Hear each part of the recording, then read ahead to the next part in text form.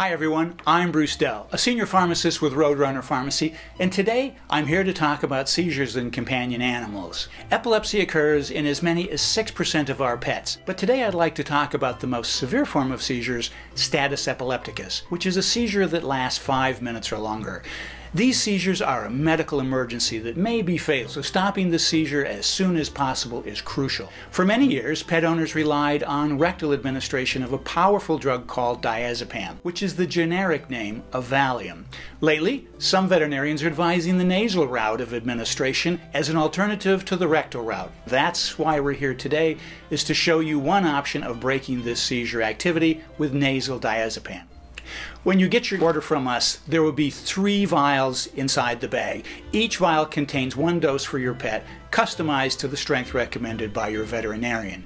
Inside, you'll find a syringe with diazepam tablets and the other with water.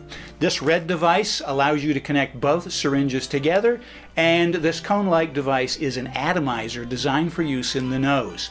When you need to stop an active seizure, connect the 2 syringes with the red device snugly and move the liquid from one side into the tablet side and go back and forth about a dozen times to mix the tablets thoroughly. When you feel you've adequately dissolved the tablets, squeeze all the liquid into one syringe and then take off the transfer unit and attach the atomizer snugly. Secure the animal's head, place the cone in the nostril, and forcefully squeeze the liquid into one nostril. Sometimes your veterinarian may want you to repeat this process if the first dose didn't work. Please check with them before you need this drug to verify those instructions for additional doses. The transfer unit and the atomizer are reusable, so be sure to rinse and flush them with tap water in case you need them again. If you have any questions about this or other issues with Roadrunner, please contact one of our pharmacists. We thank you for watching.